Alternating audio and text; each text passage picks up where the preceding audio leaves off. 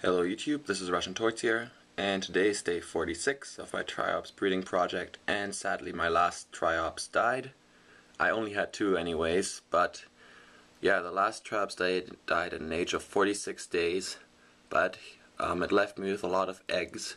So now what I'm gonna do is remove the Triops from the aquarium and let the aquarium sit there for a week or two.